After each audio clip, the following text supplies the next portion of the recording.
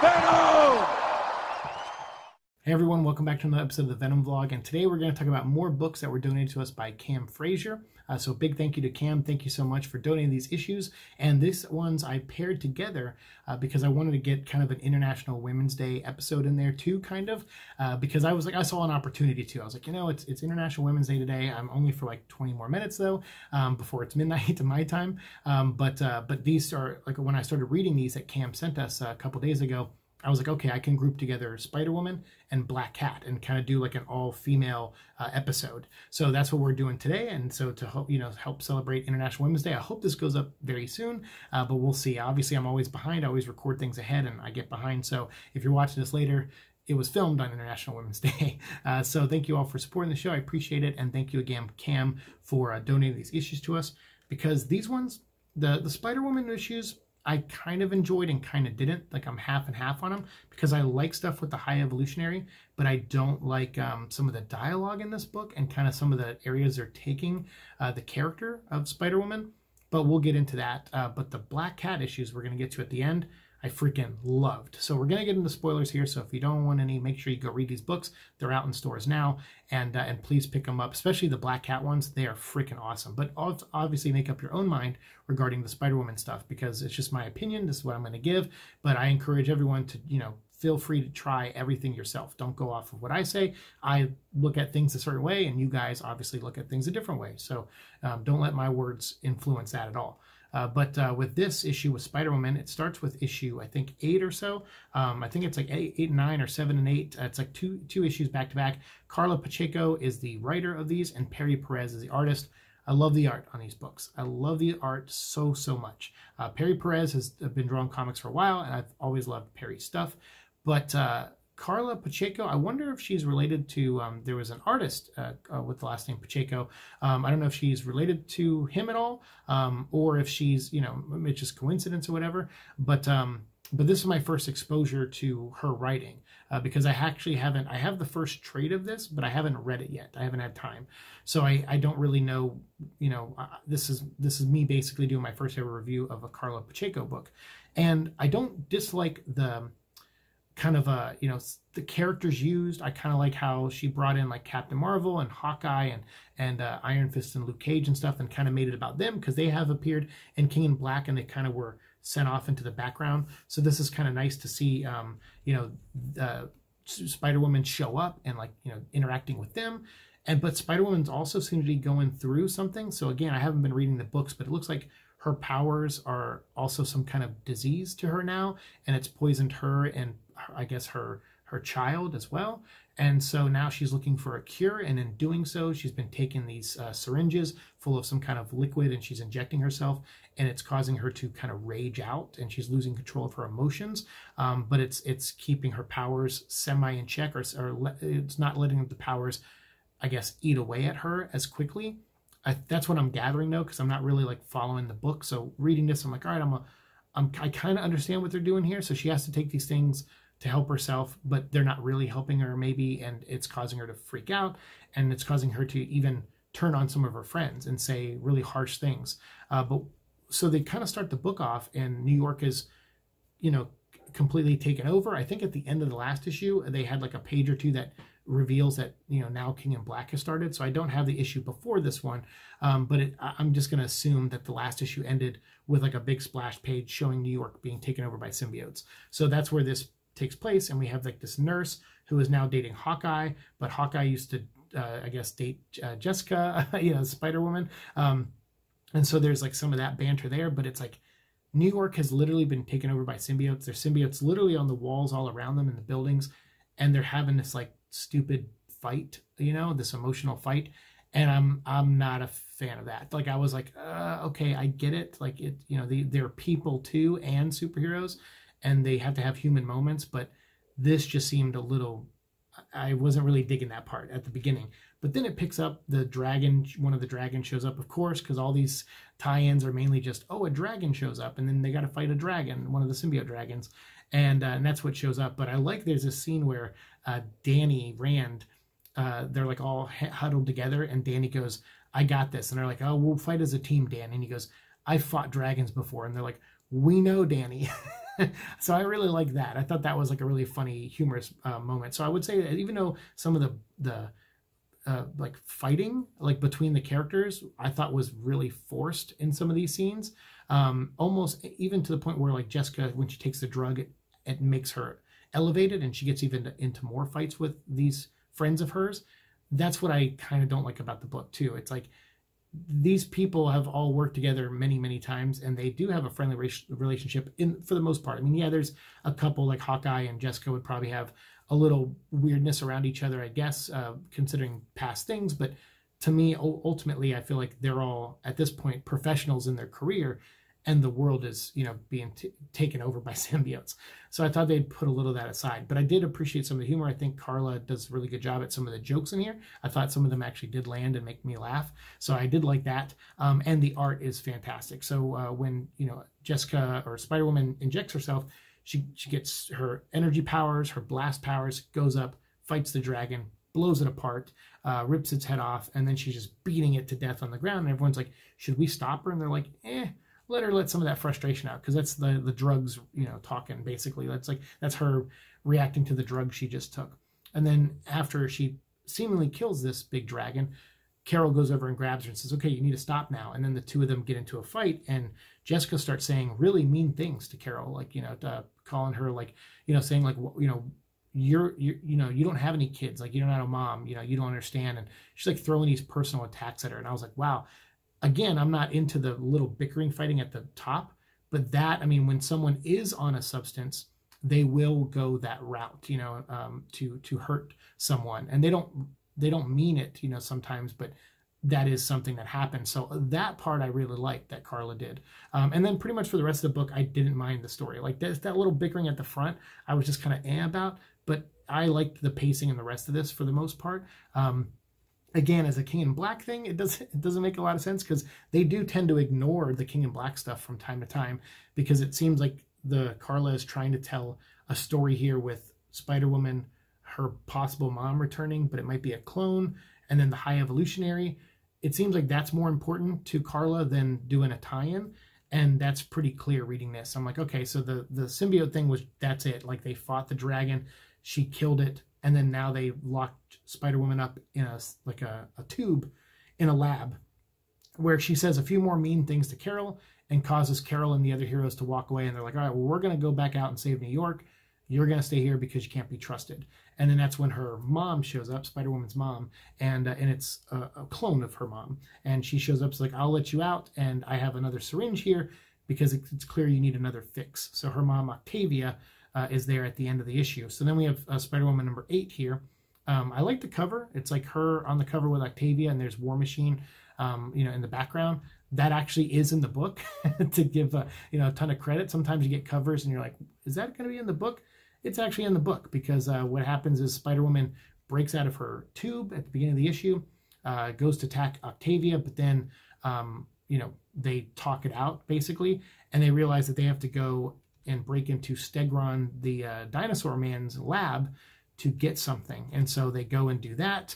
And then after that, they realize they have to break into Tony Stark, or Stark Towers' place, and get something. And then they go do that together, her and Octavia, Spider-Woman and Octavia. And that's where they run into War Machine. The thing about this is, like, in the last issue, Spider-Woman fought Danny Rand. He walked up to her and says, like I said, I've defeated dragons before. Don't make me take you down. And then Spider-Woman takes him down pretty easily. I didn't really like that. It seemed like Carla's take on Danny was like a guy who made the joke at the beginning and then never really, like, he gets like one hit in on Spider-Woman and that's it. And Spider-Woman just cleans his clock. And I'm like, yeah, I'm not the biggest Iron Fist fan, but I feel like he would go a little bit longer against Jessica. And he even says, like, I'm not your friend like Carol is. I'm not going to hold back. And yet he still couldn't, like, even one-up her a little bit, or seemingly, or they couldn't hit like a draw. And I know she's on, like, she injected herself, and you can use that as an excuse, but still, like, I don't know. I feel like sometimes when people write a character of a book, they're like, all right, I'm gonna have them fight someone that they probably couldn't fight in any other, like, if they were in their book, so I'm gonna have them win in this book or something. But I don't know. I feel like Spider-Woman is very tough, and although I'm not a big Iron Fist fan, I think he's pretty tough. So I think they could it would be a good match. It would be better than this one-page skirmish that they did, and then she beats him. So I only bring that up because in this issue, she takes down War Machine pretty easily, and I'm like, I'm a huge Rhodey fan. I'm a big Spider-Woman fan too, but I'm a huge Rhodey fan too. So I'm like, I don't feel like it would be that easy, to be honest with you. But you know, they're moving along. They're moving the story along, and they get back in their ship. Spider-Woman takes what she needs from Stark. She got the thing from Stegron. She gets into the car with Octavia, and they're like, okay, now let's go to our final location. And they get there. They get outside of the symbiote-infested city, and they arrive at this location where the High Evolutionary is. And behind him is like 100 clones of Spider-Woman's mom. And so the next issue is not King in Black related, but it'll deal with the ramifications of this. So if you want to know more, if you're reading Spider-Woman, or if you're not, and you want to jump in, like, so far, like I said, only that bickering in issue 7 in the beginning, that was the only thing I was like, this feels really forced, just to get everyone to kind of hate each other right off the bat when the world is at stake. But then once Jessica injects the serum, I'm like, okay, well, now it makes sense for her to be an a-hole to everybody. I mean, I guess it does when she's jonesing for it too, but I don't know, it just felt a little forced in the beginning. But after that, I started liking kind of more of the dialogue and stuff, and some of the jokes I think landed. But those two fights, I'm like, really? She took down Danny and War Machine like back to back? I just, I don't know. It's a tough pill to swallow, I guess. She kind of takes down Captain Marvel too, but Captain Marvel, like Danny says, she held her punches, because Captain Marvel could probably clean your clock, which I think she probably could too. But anyway, I don't know. It's just one of those things, right? It doesn't bother me too much, but it did take me out of the story just enough to where I was like, I'm a little critical of it, but Carla did what she thought was best for the story, and she moved the story along, which at the end of the day, that's what you want. You want things to keep moving. But this issue, number 8, really didn't tie into King in Black at all. I mean, because they say like War Machine is protecting this location because, you know, Stark and the others are out fighting Null. But I'm like, I feel like War Machine would be out there fighting Null too. Like, why does he have to protect this place during that? So I don't know, whatever. So anyway, these 2 issues I really didn't care about too much. Like, they didn't, you know, they didn't rock my world, as it were. But I didn't dislike them either. I would say they're still good, but they just don't feel like good tie-ins. Like, it's what we said in previous episodes, where it just, a dragon showed up and in 6 pages they kill it, and then it just becomes a different story after that. And it's like, it moved on already. So if you're out there collecting all the King in Black stuff, I would say you don't really need the 2 Spider-Woman issues. But if you're collecting Spider-Woman, I'd say you should probably read it so that you can continue the High Evolutionary story. So those ones, yeah, I was just, didn't like them as King in Black tie-ins, but as standalone issues, they're okay. I'll probably read issue 9 so I can see the conclusion of the High Evolutionary stuff. If that's the conclusion, I'll give it one more issue to see if I like it more. But Black Cat here is awesome. This book is freaking awesome. I've read the previous run by Jed MacKay, and it was, I think it's like 10 issues or somewhere around there. It's 2 trades. So I think it's 2 trades. Maybe there's a 3rd one. If there is, I haven't read that one yet. But I've read the 2 that I know of, that I'm thinking of, and they were great. And the series kind of ended during all the COVID stuff, and I thought it was gone for good. And I was like, that sucks. This is actually a really good book. They brought it back, and they renumbered it with a new number 1 and have this starting off with a King in Black tie-in. So we got Black Cat number 1 here, and we have, it's called Queen in Black Part 1, which is awesome. And there's the title card there, so you can see everyone who works on it. Jed MacKay writer, C.F. Villa as the artist, and Pepe Larraz did the cover art and stuff. So this book is freaking fun. Like, this is a tie-in. Holy cow, this is a tie-in. This is probably one of my favorite tie-ins so far that I've read. Definitely, by far, actually, I would say this is my favorite tie-in. I do like some of the Planet of the Symbiote stuff, but I'm waiting for issue 3 to come out so I can review all 3 of them together. So we'll get there. So I do like some of those. And I liked that Black Panther issue because I felt like that really felt like it had to be part of a symbiote invasion. Like, I devil's advocated myself. I was like, I don't feel like it is. But then there's some explanations in there with T'Challa where he explains what symbiotes are and that the weapon can only hurt symbiotes. So I'm like, okay, that makes it less of a, like, you can insert any villain here story, and it actually felt like a symbiote story. So I went back and forth on that one. But this feels like a tie-in. This is freaking awesome. And it's not just a tie-in to this, but it's a tie-in to what's been happening recently in Spider-Man a little bit too, which is so cool. The book starts off, and Black Cat is trying to do a heist with her two guys, I think Boris and Dr. Corpse or something like that, and they stole the spider buggy, which is so cool that they brought that into the story, and they're using that to pull off heists. And Black Cat is like, they basically set someone up to steal something, and then they robbed those guys. And it's called a toe cutter, I think is the term in Australia.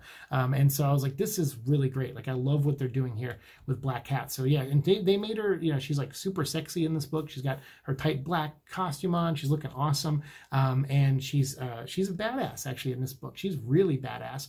And as they're doing this mission where they're stealing something on the spider buggy, a dragon crashes through the roof. And then I'm like, okay, here we go. This is where it's going to be a boring dragon shows up kind of story.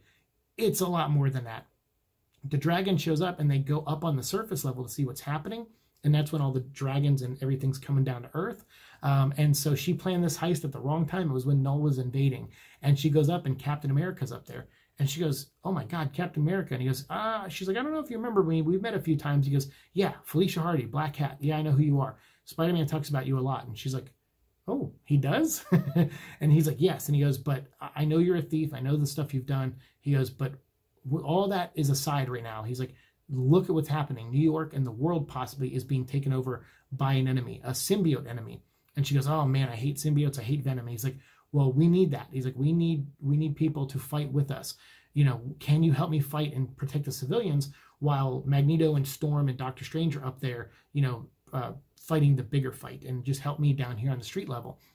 And she looks up and sees Doctor Strange. She goes, oh, I hope he doesn't recognize me because I stole some things from him lately, which she did do in the Spider-Man books, which is pretty awesome. They reference that. But then Doctor Strange gets overwhelmed. So we get to see the scene where he gets possessed, all these dragons form on him. They put him in a bubble, and then they bring him up to the top of the Chrysler building and set him on top of the you know, the needle up there. And they cocoon him, they cage him in there. And that's obviously because, you know, once the symbiotes take over you, you go into that dream world where Eddie Brock and Flash Thompson are in that limbo state where they're, you know, trying to free people. And so we get to see the moment where Doctor Strange gets captured. He gets sent in that dream world, but this is how they capture him. They don't just symbiote possess him. They put a cage around him because they're like, well, he's magic and he's doing things that we can't actually control. So we're just going to cage him for now until we figure him out. So then Black Cat sees that happen. She goes, oh crap. And then she sees Storm go down, Magneto go down, and everyone's going down, and she's with Cap, and she goes, what do we do? And Cap goes, you need to get out of here. And she's like, what? And he goes, I'll fight. I'll buy you some time, but we're going to lose this fight. He's like, you need to go and find some help, and you need to bring people back here. This is why I love this book. So she, who wanted to run in the beginning, now fighting side by side with Cap. This is how cool Cap is. He inspired her to want to keep fighting, but she knew running was the smart idea at the moment. So she gets in her spider buggy with her friends, and they leave because she comes up with a plan. And it's a plan I've been saying, and I'm so glad none of you guys, like, I'm surprised none of you guys actually said, hey, read Black Cat for this kind of, for that situation, because I brought it up numerous times. I kept saying leading into King in Black, why doesn't Eddie or anyone go to Alchemax and use some kind of anti-Venom symbiote thing? Because Alchemax was creating the anti-Venom symbiotes in the Mike Costa Venom run, the Mike Costa run. And lo and behold, Black Cat was in that story when Eddie went to Alchemax and they were doing the Venom Inc. storyline. So she goes to Alchemax and she finds Dr. Steve. I'm like, this is what I've wanted this whole time. Like, this is what I've been wanting. I'm so happy. When I got to these pages, I was like, this is so freaking great, so incredible. So I'm very happy. So this is where I'm just going to gush for the rest of the episode and just talk about how amazing I love this stuff. Dr. Steve shows up. It was so great to see him again, and he's talking to Felicia, and he said, Eddie came to me. He told me to get some stuff ready. I'm processing some things now, but they're just not ready yet. I'm like, this answers all my stupid fanboy questions. I love it. Because I was like, why isn't Dr. Steve involved? Why aren't anti-symbiotes involved? What's going on? And then that's what Dr. Steve says. He goes, I've been processing. He's like, all I've been able to do is make 2. And he goes, but they don't last long. He's like, these suits, we were trying to do something different. Like, we didn't want the user to have them for too long because of, you know, then we would have, it would be like a actual symbiote again, and it could hurt, or it could do what happened to Flash, where he, you know, the more you use the abilities that like end up killing him or whatever. It's like, so we don't want to do that. We don't want to cause any more people to die. So he has these 2 spheres, and he's like, these inside each of these is an anti-symbiote. And once you put it on, you have it for a very short time, like not even an hour, basically. He's like, so if you're going to use it, you got to use it right when you need it. So Black Cat's like, okay. And then as she's talking to Dr. Steve, he's like, well, is there anyone else who can help you? Any other heroes? And she remembers the moment where she looks back and Cap told her to leave and she wanted to stay. Cap starts getting overtaken by the symbiotes. And he's like, no, go. Like, I believe that you can do some good. So find out what what will help us the most in this battle and do that. Like, but you're stealthy, you're sneaky, you're a thief. You'll figure something out. And I love that. I love that Cap was like this super inspirational person and spoke to her, like got through to her, because she's not a bad person. Felicia's actually a really good person, but she does do questionable things sometimes, like Catwoman, in the DC universe and stuff. But getting a pep talk from Cap is enough to get most people motivated. So I really love that. I really love that it worked. So she said, okay, she's back in the room with Dr. Steve, and she has her Dr. Corpse and Boris with her. And she's like, okay, get the spider buggy ready. And also we got to go recruit somebody because we have a task. I know how we're going to fight back against these symbiotes. And they're like, how? And she's like, I'm going to take these 2 anti-symbiotes and we're going to go steal back Doctor Strange.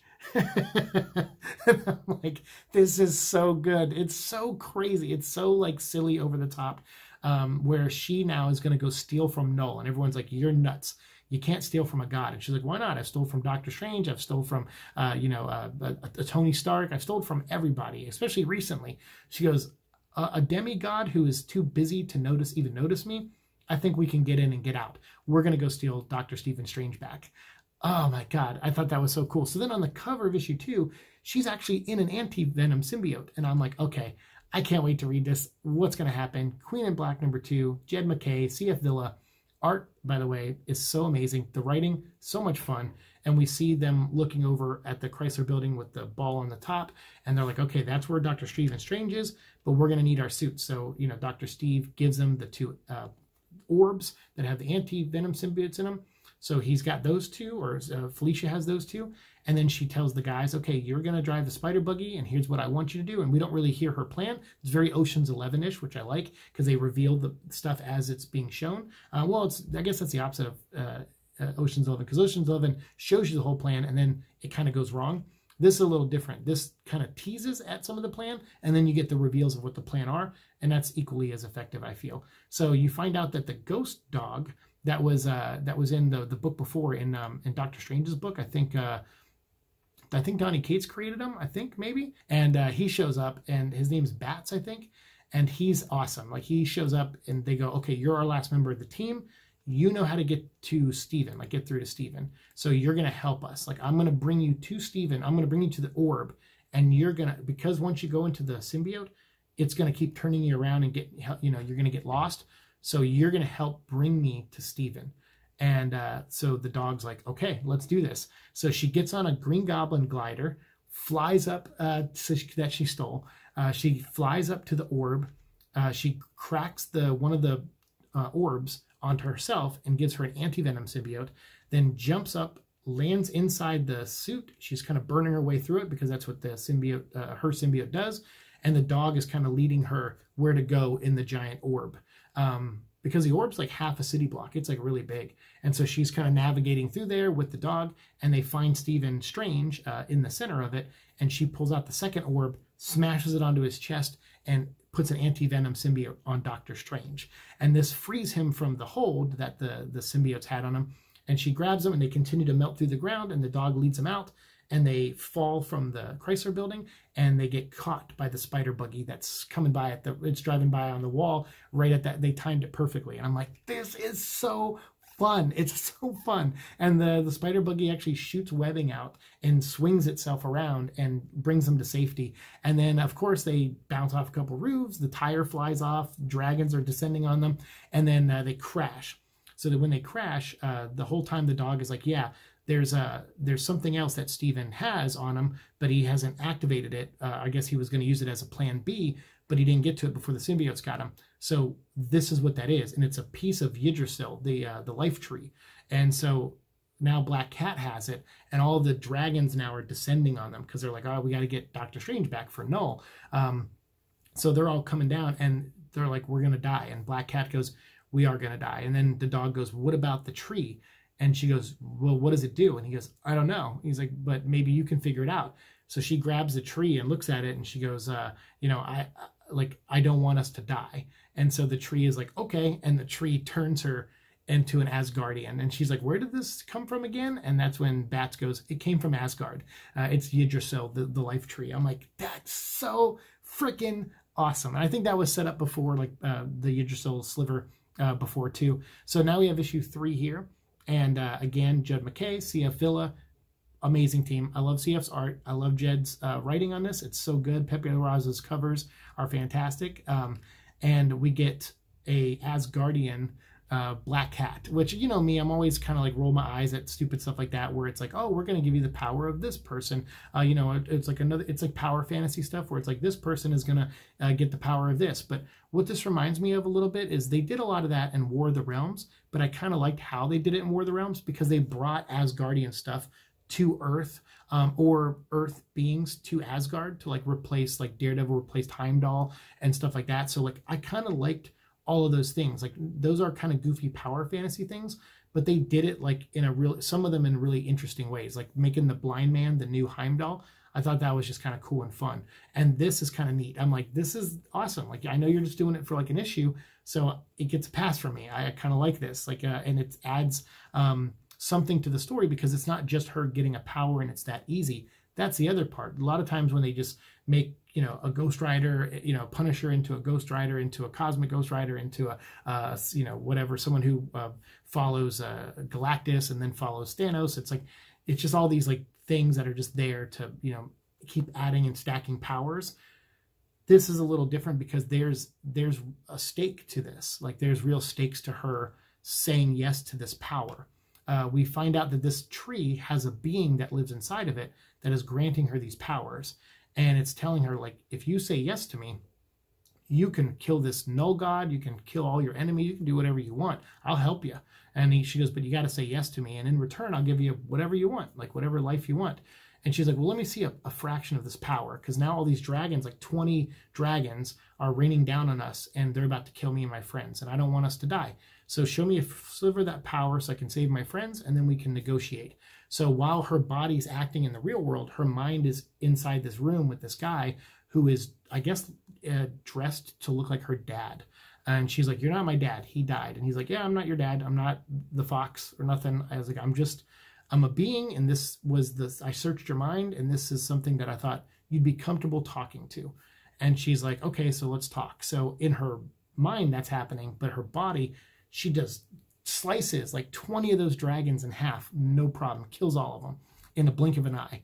And meanwhile, her teammates are watching her like power up. And then Doctor Strange wakes up and goes, what's happening to Black Cat? And as he's waking up, the anti-symbiote it already left her when she, you know, it burned off when she became this god being, but his is starting to burn off now too. And he wakes up and he looks up and sees her and he's like, oh crap, she touched the branch. And then so we cut into her mind. And while she's losing control of her powers outside, she killed the dragons, but now she might actually erupt and go supernova and kill everyone else. In her mind, she's being talked to by this being who's showing her portraits of like things that happened to her in her life. So he shows her like Venom tormenting her, and he shows like other heroes and villains that have tormented her and walked away from her. Peter Parker walking away from her, and you know, and lovers that, you know, she's not with anymore and stuff. And she's like, you know what? Stop showing me all the men that have hurt me. And she's like, he's like, yeah, but you could be so much more. Like, he's like, I'm sorry if you don't want to see that stuff, that's fine. He goes, but I'm trying to show that you don't have to be a victim anymore. Like, if you say yes to me, I'll help you accomplish wonders. And they actually show a frame where she is wearing the Infinity Gauntlet.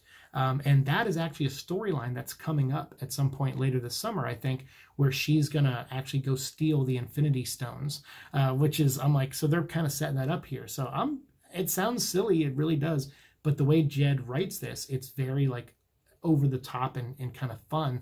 And I love that vibe. And I think the art complements that style of storytelling that Jed is doing. So these 3 issues are fantastic to me. So in the end, she's seeing all these visions, and he's like, you can bring back your dad. You can, reacquaint with your family. You can build a new family. Here's you on the throne, and you can have all these men that have ever, and women that you've ever fallen in love with, worship you again, and everything. And that's when she goes, wait, what did you say? And he shows her an image of her on a throne with all these people around her, and it does not sit well with Felicia. Felicia actually does have a moral line, and one of them is she doesn't want anyone to, she doesn't think anyone needs to be under any kind of influence to love her. But yet she has been rejected before too, and has rejected other people. But she is not of that. She's like, no, if someone's going to love me, it's going to be real. That's a line that she apparently has, and I really like that. It gives her something. And I'm curious to see how that's going to be set up and pay off in a storyline where she goes after the Infinity Gauntlets and Stones. So I'm curious, or Infinity Gauntlet and Stones. So we'll see what happens there, because I'm going to keep reading this book. But this issue ends with Doctor Strange back to normal. All the dragons that they killed, now there's a few more coming in to take them out, and now she doesn't have. She has a little bit of power left from the tree, but she refused the bonding with the being that was in there. So the last page is her, and she's kind of still glowing a little bit with electricity, but she's back in her black cat costume. The dog is, the ghost dog is floating behind her, Bats. And then she says, Dr. Strange, can you teleport my 2 friends here in the spider buggy to a safe place? And then I'll stay here with the dog and you, and we'll continue to fight this Null guy and all of his forces. So the book ends with them basically going into battle, and says follow their adventures in King in Black 4, which I haven't reviewed yet, but we will talk about that very soon. When Venom 34 comes out, I'll do them both together. But the next issue of Black Cat will not be King in Black related, basically.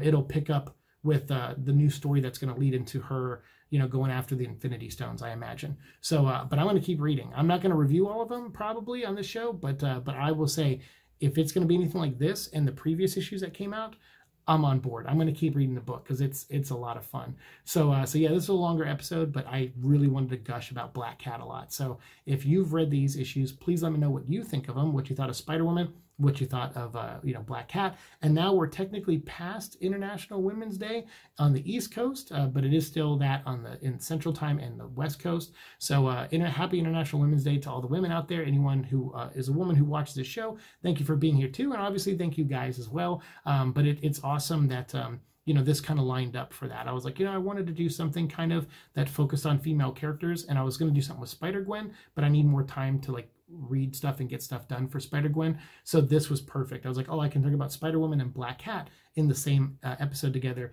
and it can kind of be our International Women's Day episode. So hopefully you guys enjoyed that, and if you did or didn't, whatever your thoughts are, let me know down below. But this was fun. These are good issues. I didn't love the Spider-Woman book as much as I did the Black Cat one, but it's only because I didn't feel like it was a strong tie-in. But I am intrigued by the High Evolutionary story, so I'm probably going to pick up at least one more issue to see if that still hooks me.